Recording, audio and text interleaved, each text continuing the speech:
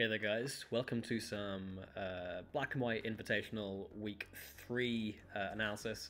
My name's Peng, I'm a long-time British Black and White player. I've been around since day one, with some breaks in between, but not really a commentary expert, so yeah, hoping this goes fine, but I'm not as charming as Finchinator or Monai and Mad Dog, who have commentated the first few rounds. So I've picked a few highlight games from this round. So week 3 is basically like an elimination week. So it's week 3 is only players who have already lost a set, and this is a double elimination tournament. So if you lose 2 sets, you're out. These games are must-win for all these players. The first game that I've picked is between kind of like an established Black and White player called Finick Odair. He used to go by the name of Sensei Axew. Potentially the worst Smogon name change in history, but we go on. I'm going to call him Axew almost definitely in this video, but I really should be calling him Finick Odair, as awful as that feels. So he's a more established player. He's played SPL for the last couple of years, and he's running this interesting Hail team that I'll talk through in a second. Up against Wait 2 Seconds, who is an up-and-coming player, potentially on the fringes of getting drafted for SPL this year maybe. Had a good year for like tournament results in like side tournaments, like the smaller team tournaments. Shown some really good stuff, brings smart teams, and just seems to get the game pretty well. So, Wait 2 Seconds is bringing this very classic-looking black and white OU Sand team. So, this is kind of how Sand offense has looked in the tier since day one. The sets have changed, certain bans have affected the viability of certain things. But like, you could run out basically this 6 in 2011. Maybe Amoonguss didn't have Regenerator back then, but you could run out a very similar 6 in 2011 and it would have been like incredibly strong. People were using it. And you can run it today as well, and it's also like still pretty damn good. So the idea is that the offensive pairing of Landorus, Excadrill, and Terrakion is like really potent, and they're also all sand immune, and they kind of each benefit from sand in their own little ways. Terrakion and Excadrill do directly with boosts to their special defense and attacks respectively, because Drill has to run Sand Force in this generation.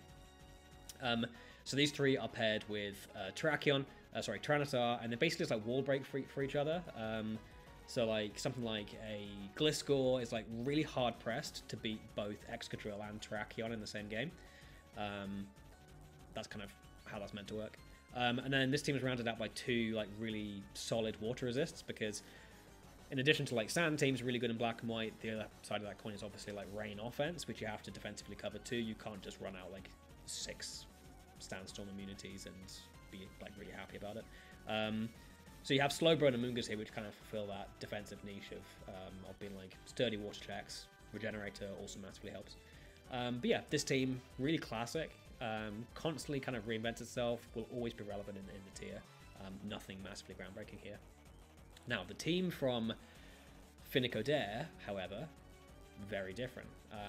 This is something that you wouldn't have seen back in 2011, firstly because, you know, Kieran Black wasn't there, but also because like people just weren't using offensive hail back then. And if they were doing like things that we know are now gimmicky. They were doing like blizzard spam with like loads of ice types, or they were doing spamming like loads of like overcoat Pokemon, or they were using like wall rain or like other garbage like this, things that like borderline really aren't viable, right?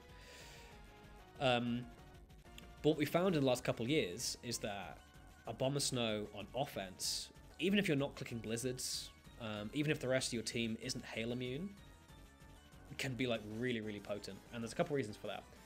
The first thing is that Abomasnow alone is just a really potent offensive wall breaker. Ice and grass as a stab combination is like really hard to switch into in this tier, because the majority of steel types in the tier aren't ice resistant. So Excadrill, Starmie, Ferrothorn are like the big 3. All of those are neutral to ice, which makes ice and grass like really hard to switch into. It can then back that up with like a bunch of like cool coverage options like Hidden Power Fire and Earthquake and Focus Punch and stuff. So it's got this really good like offensive toolkit, as well as Ice Shard for like utility in a meta game where like offensive dragons are really good. Abomasnow is just like really damn cool on offense. The second thing about Abomasnow is obviously bringing the hail, but it's used in like a much more nuanced way than like the Blizzard spam teams were. So The idea behind using a Bomb Snow on offense is basically that defensive teams love their leftovers, and a lot of like defensive ground types and steel types, because they're Sandstorm immune, they're so used to having like a longevity advantage over the opponent. So something like Dragonite against steel types, or Dragonite against Landorus-Therian in Sands, that's always shifted in favor of like the defensive war. But playing under Hail is very different, because now both Pokemon take chip, and that massively kind of turns the tables and how the counterplay works. So with Hail, steel types can't recover. That plays into the hands of physical dragons. So the way this team sort of plays is almost like an old-fashioned drag mag, but get rid of Magnezone, put Hail in instead, and that's the way you punish steel types. That's kind of like the big new way that offensive dragons are getting played in this tier, and it's really, really cool to see, and this is a really exciting bring from Finick Odair. So with that said, let's just get straight into this game. So what we see is both players leading the very classic turn 1 handshake, which is you do Stealth Rock, I do Stealth Rock. We see the Garchomp being Sword Stance here. It could technically also be like a mixed lead with Draco Meteor, which would have been like really, really strong into a team with physically defensive Slowbro. Sword Stance has a bit more trouble, especially when it's intimidated, so it's forced to switch out to Slowbro. Going into the Abomasnow, the big breaker of the team, which has an amazing matchup into all of these, you know, Ice and Grass Weeks. Big click of Blizzard or Woodhammer is going to do tons of damage, but unfortunately takes an Ice Beam crit on entry. And immediately, Finick Odair having to rethink the game plan. He can't use Wall Breaker or Abomasnow in the same way. So what he does here is he chooses to switch out, maybe save his Woodhammer big click for later, knowing he's going to self-KO. Goes into the Jirachi, and Jirachis on this team tend to be Choice Scarf with like U-turn and Trick. Chooses to get rid of the Choice Scarf here, put on the Amoonguss, which is a bit of a weird choice. The reason for that being that Amoonguss runs Black Sludge, not Leftovers, so getting Black Sludge on your Steel type, in addition to Hail, when it's your only Rock resist against a team with Terrakion, all of those things, you know, kind of not ideal. I'm kind of assuming he tried to catch the Slowbro or the Landorus-T, maybe thinking that Wait 2 Seconds would guess he was more like a mixed set or like some kind of other offensive set. But yeah, Scarf, tricks away the Scarf, and ends up not working out. Something that has to be mentioned also is that Amoonguss tends to match up pretty well in some of these teams, because unlike Thunderwave, which there are like type immunities for, you know, Garchomp's Thunderwave immune, you don't get Stun Spore immunities in Black and White. You have to literally run Lumberry, and these Hail teams often can't afford Lumberry because their dragons want to run Leftovers so that they can keep up with like the steals in the recovery game. So kind of knowing that this Stun Spore from Amoonguss is pretty free, and all of a sudden now the game is actually looking really dire for Finick Odair. He's basically lost his Abomasnow, and his only Rock resist is now paralyzed, and got Black Sludge, and taking Hail Chip. Things looking pretty bad. So he clicks the U-turn here as the drill comes in.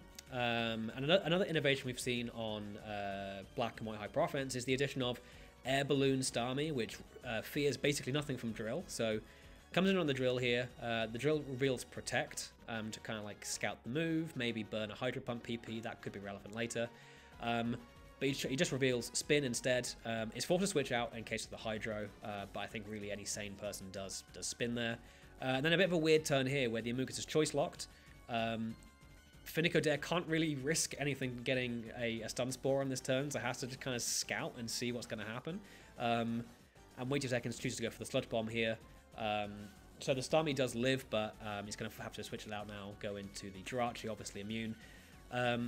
Wait 2 Seconds is really quite far ahead, so just happy to let this all happen. And these next few turns are absolute stingers for Finick Odair. So we know this is U-turn pivot Jirachi. He just wants to get in, get out, get his breaker in, and we see two back-to-back full paralysis here.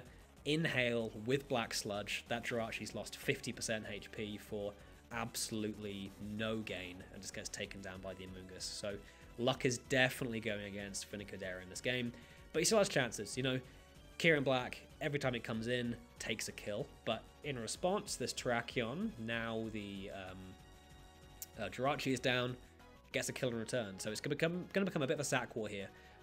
Terrakion up against Kieran Black.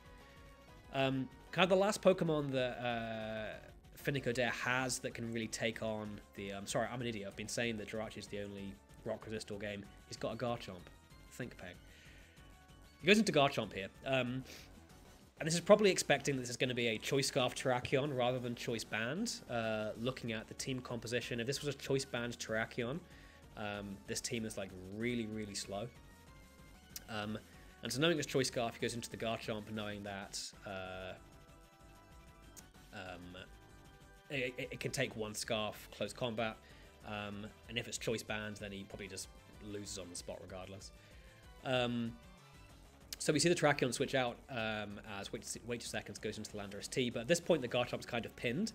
It can take one kill, so it'll Sword Stance here and take down the Landorus, but as soon as the Outrage locks to get rid of the Lando, that Slowbro is always waiting for it, and then it really is kind of Terrakion cleanup time. So this Garchomp got pretty well pinned by the Landorus-T and Slowbro combination.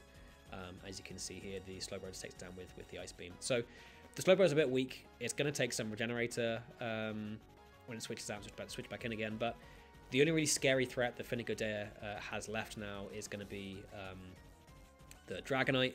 The Starmie is quite weak. It's not got enough turns left in Sandstorm to really kill everything left.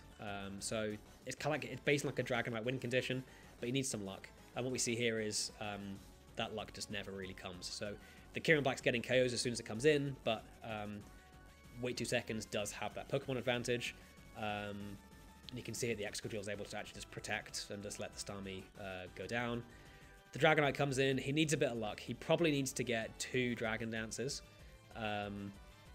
in order to, firstly, break through the Slowbro, secondly, to outspeed the Terrakion. Unfortunately, what we see is, yeah, flinch on this first Iron Head takes away any chance that he had. We see it is actually leftovers Dragonite, like I kind of mentioned a bit earlier. On these Hail teams, you kind of want lefties D-Knight because you're setting your own weather. You don't want to be like just your win conditions just dying each turn themselves, so it's leftovers. That would have been really, really nice in this late game if you got that first Dragon Dance off, because he would have been taken down to, what, 75%. Next Iron Head would have done 50, he could have got to +2, and then he's got the Fire Punch, then you can just Outrage to win the game.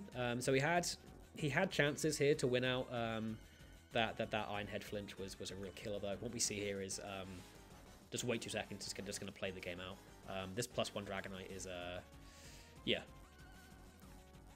not quite able to win the game here. So what we see here is a potential option that wait 2 seconds could have gone down is just to go straight to his Terrakion and Stone Edge, because it's going to be faster than a +1 Dragonite. I'm assuming it's Scarf and not Choice Band anyway. But he kind of knows that if he misses the Stone Edge or misses the Rock Slide, then the game is actually over. So the safer route is to go into the Slowbro. The Dragonite could crit it, but the odds of a critical hit are lower than that of a Rock Slide miss. So he's pretty happy to take this trade instead, knowing that Kieran Black is Choice Banded and his Terrakion is always revenge kills. So he takes the safe route out in the end.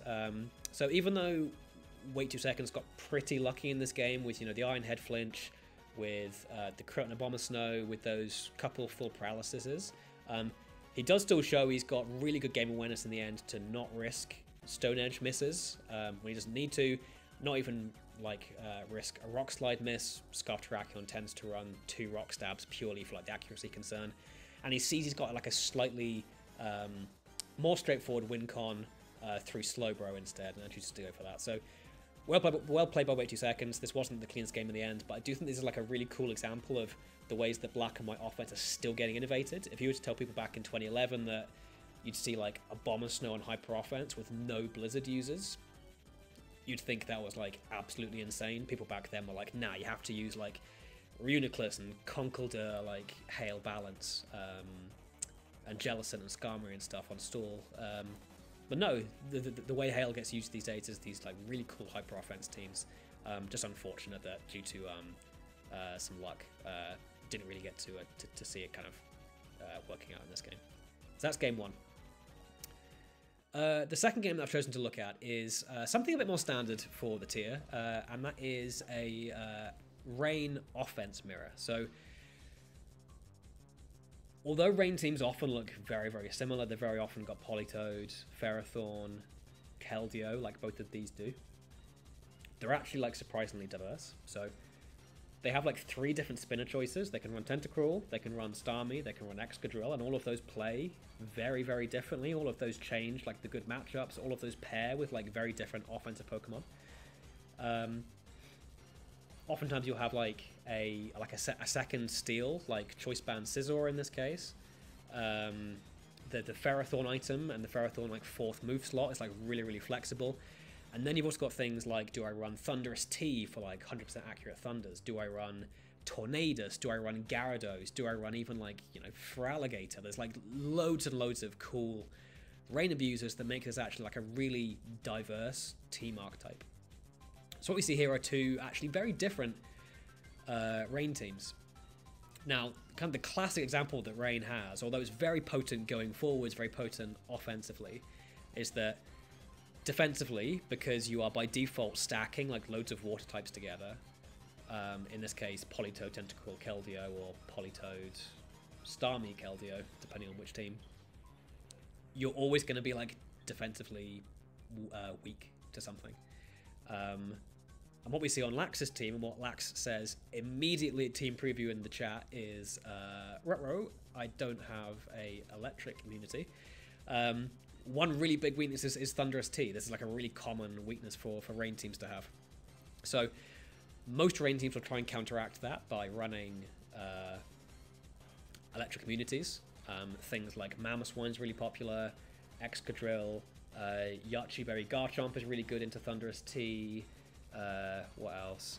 Your own Thundurus-T, it tends to be pretty good into Thundurus-T, depending on, you know, EV spreads and natures and things. There must be more that I'm forgetting. Landorus-T, yeah, there's loads of like good ground types and electric communities that rain can run in order to try and like, limit how much damage opposing Thundurus can do to you. And those electric communities are also just like good generally. They're good against Volt Switch Rotom. They're good against Thunderwave Clefable, Thunderwave Tyranitar, Thunderwave whatever, you know, like electric communities and rain tend to just be like really, really good. But Lax's team has chosen to go without, and he's immediately seen the error of his ways at team preview when he realizes, okay, I'm going to have to play absolutely out of my skin if I am going to beat this Thundurus-T. That said, from the other perspective, Krystyl's also got a headache on their hands too, in that Krystyl's team is really weak to Keldeo. So Latios tends to be like a really common Pokemon on rain teams because you tend to be quite bad against like opposing Keldeo, and Latios is like the best Keldeo answer in the game. But Kristyl has kind of opted to drop the Latios in order to get in a Choice Band Scizor in order to try and like improve other matchups. But this means immediately the matchup into opposing Keldeo is really quite rough. The only option they have against Keldeo is trade with your own Keldeo. Maybe it's like a Choppleberry Ferrothorn, that could be an option, to kind of like lure it and power whip it, or to use Starmie, but Starmie's frail. Starmie doesn't want to come in on that Choice Specs Hydro Pump. Starmie often loses to Choice Scarf Keldeo very often, so it's going to be like a real swingy game. It's going to be who can use their big offensive breaker the best. It's going to be Lax's Keldeo up against Krystyl's Thundurus. Whoever gets the most mileage out of their like big breaker is going to go on to win this game. And it's all about momentum. It's all about free turns. It's all about using your sacks, your Pokemon sacrifices at the best times, and just really about preserving momentum. So what we see is both players choose to lead off with their big borderline broken Rain Sweeper. Thundurus up against Keldeo. Now this would immediately tell me, if I was Kristyl, this is probably Choice Specs Keldeo, because otherwise you probably don't lead that into something like a potential Ferrothorn lead, because like a Leftovers or a Scarf Keldeo doesn't do enough damage to Ferrothorn. It's a pretty bad lead matchup, honestly. But if you're Choice Specs, amazing lead here. And fearing the Choice Specs, Kristyl is forced to immediately switch out, go into the Politoed, and that immediately reveals this massive Choice Specs damage of 60% into the Politoed. Unfortunately, Lax then misses this second Hydro. What that means is that with an extra Protect, this Politoed goes on to actually be in a position to live the next Hydro Pump and get off a Toxic. You can see here it lives with 1% HP. Pretty fortunate, but yeah. Keldeo doesn't like being poisoned, but this game being very offensive, it's unlikely to be like a real game swinger. So anticipating a pretty forecasted protect, Lax goes into his own Ferrothorn to get rocks, and one of the second handshakes of Black and White OU is that when one Ferrothorn comes in, the other Ferrothorn tends to come in to try and trade hazards. This next turn was really, really big, okay? I'll just go back slightly. So we see Tornadus come in on the Ferrothorn, knowing that, you know, when two Ferrothorns are against each other, they're just going to click hazards or they're going to switch out. So he knows the Torn comes in free because only an absolute psychopath would like Thunder Wave or Gyro Ball on this turn. So the Torn comes in as the rocks come up. So he's immediately got Torn in at 100%. He's got it in before Stealth Rock. That's really, really important. And now there's a bit of a headache. So because Torn came in before Stealth Rock, he's got the advantage of being able to bluff his item choice. So Tornadus can run several different items. It can be Choice Specs, which is like its big breaker set. Now, knowing the Keldeo is Choice Specs, very unlikely the Tornadus is Choice Specs also, but it could be. It could be Choice Scarf, which is a more recent development. It's a Scarf that beats Volcarona, that outspeeds opposing Latios, that outspeeds Alakazam. It's kind of an interesting option.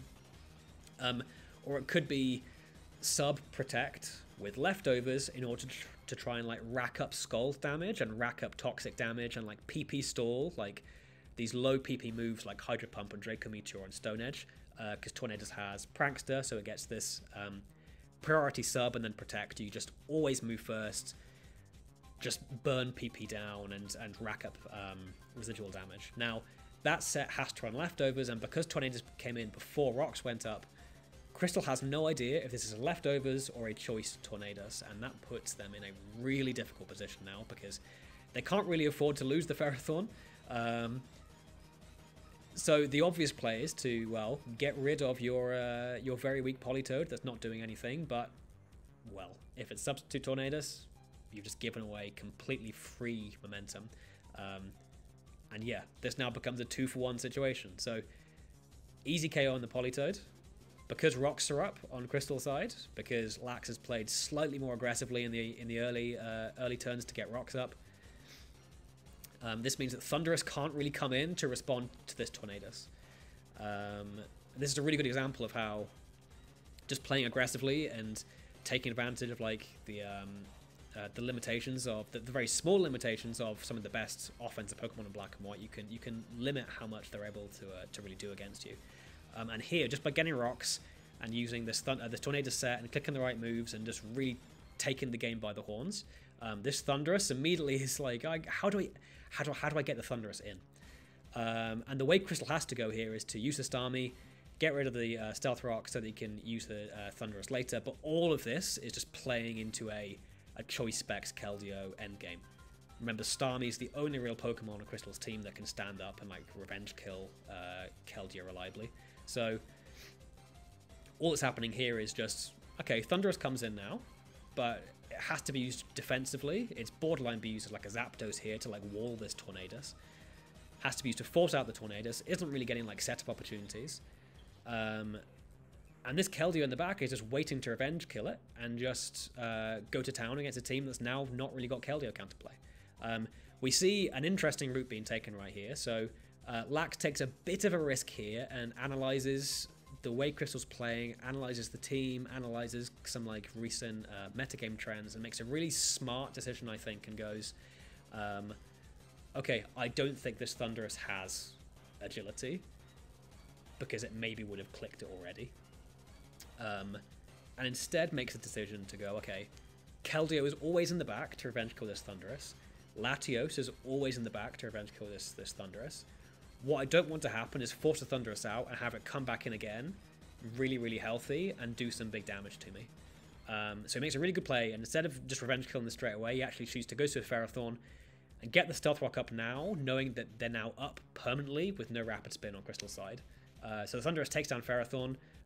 It makes a bit of a dent in Lax's team, but now the Keldeo comes in. The Keldeo gets basically free click of move, chooses to go for a Choice Spec Scald here as the Ferrothorn comes in, so kind of, well read by Kristyl. But again, this doesn't really matter because now rocks are up. Krystyl's big breaker can't do a huge amount. The Thundurus is really nerfed, so Keldeo comes back in. It can now switch move to go for a Choice Specs Secret Sword. And again, Stealth Rock plus this Choice Specs Secret Sword is really cutting into how much damage this Thundurus can do, as it's able to revenge kill the Keldeo. From here, the game is kind of wrapped. And the reason for that is that Tornadus comes in. The Thundurus has been taken so low because it's been forced to be used defensively into Keldeo. It's been forced to take a Hurricane earlier in the game that now this Tornadus just removes it with a Hurricane immediately on this turn. And now we get to kind of see the benefit of Sub-Protect Tornadus and really how it works. So this Keldeo, based on the other sets here, I would probably assume this was a Nasty Plot Thundurus supporting a Choice Scarf Keldeo. And you know, Scarf Keldeo can revenge kill Tornadus, right? If this was like a Specs Tornadus, it just comes in the Hydro Pumps here, and then this Scizor in the back is going to beat the Latios. So if this was like a Choice Tornadus, like, game's done. But what's interesting is this Sub-Protect Tornadus is actually able to just wait around, just wait for a Hydro Pump miss from the Keldeo. Even if the Keldeo never missed, it can just wait for it to run out of PP, for it to use all 8 of its PP. But kind of fortunately for Lax, it does actually just miss quite an early Hydro Pump. And yeah, this Scizor ends up not being Choice Banned in the end, ends up being Citrus Berry, kind of weirdly. I guess that makes it a bit better into some things like Alakazam or something else. But yeah, because it's not Choice Banned, it's not even got the power in the end to kind of blow through this team, and this Tornadus ends up winning with the Latios not even getting used. So this was a really fast-paced Rain game against two teams that were really quite weak against each other. So Kristyl Thundurus was an absolutely massive threat, alongside Lax's Choice Specs Keldeo also being a huge threat. What decided this game was who took the game early on by the scruff of its neck, who led the best, who controlled the hazard game best. And ultimately, it was Lax that did that.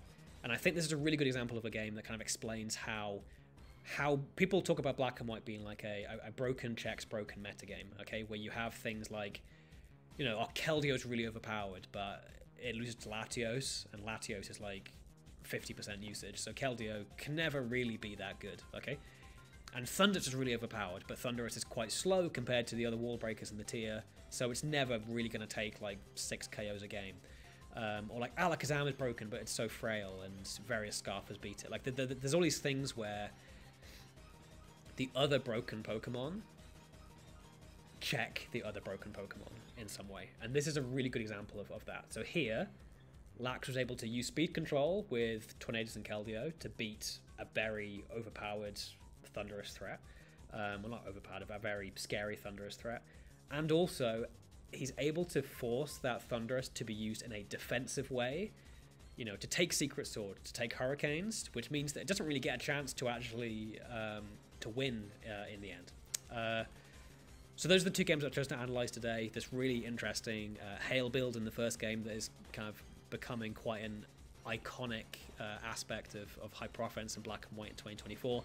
And then this really kind of interesting sack war, who positions best, who's better, Thundurus or Keldeo, game in Game 2 between Lax and Kristyl. That's all I've got for you today. I may come back in later weeks to analyze some more games, but if I don't, it's been a pleasure. Thank you for the opportunity to commentate here, and I may see you all again in the future. See ya.